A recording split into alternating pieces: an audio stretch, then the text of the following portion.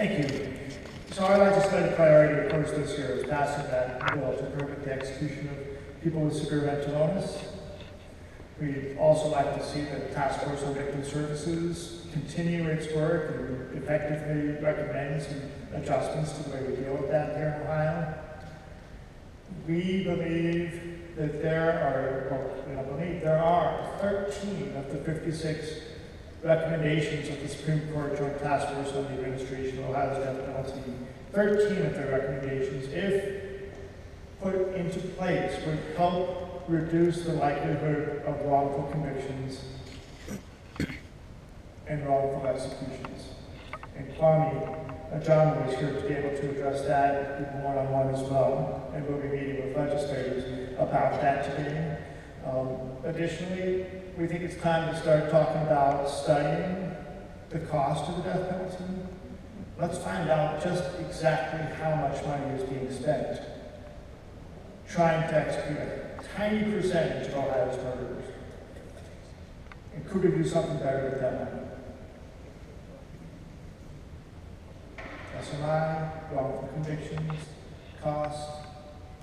There's a number of other things that if we could get Ohio's legislature to look at it, among the recommendations, eliminating the felony murder rule, passing a Racial Justice Act, making it so that there is a centralized committee to decide when a county prosecutor can seek a death sentence.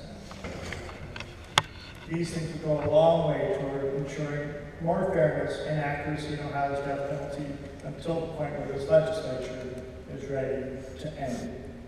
That day is coming. So with that, we'll take questions.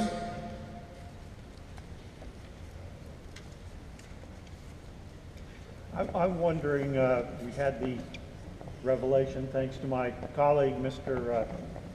Welsh-Huggins here, about the new drugs that the state has now procured. I guess, the question is, now the state has the drugs that they said they couldn't get before. Is the concern that these are going to go ahead now, that we have enough for a dozen or maybe dozens of executions if this machinery rolls on? I think that, that's for the courts to decide as to whether there will be, so the question was about what we think regarding the fact that, as was reported by the Associated Press earlier this week, that the state now has way more drugs than they need to conduct a number of executions, 28 executions currently scheduled. And again, I would say that, for us, it's not a question of how we kill our prisoners, it's that we do so. It's for the courts to sort out whether it's constitutional to have a guy conscious and suffering as they suffocate him. But that's, there's a whole project that we can refer people to talk about the specifics of the lethal injection execution process. Maybe the legislature will decide to seek something simpler, presumably more simple, but a different form of execution as other states have done. We're not advocating that. For us, we're advocating make sure we're not going to the right person, make sure the system is fair, and really, let's do something different. There are alternatives to the death penalty that a majority of Ohioans prefer when asked. Those polls, when they say, do you support the death penalty, yes or no, you get a majority of people saying that they support the death penalty. When you ask the question differently, would you prefer life in prison without the possibility of parole instead of the death penalty? More Ohioans prefer that. And that's our job today, is talking to legislators to help them understand that, help them understand that people don't vote on this issue. People are not going to hold legislators accountable if they pass reform legislation or even if they pass a bill to repeal the death penalty. It just doesn't happen.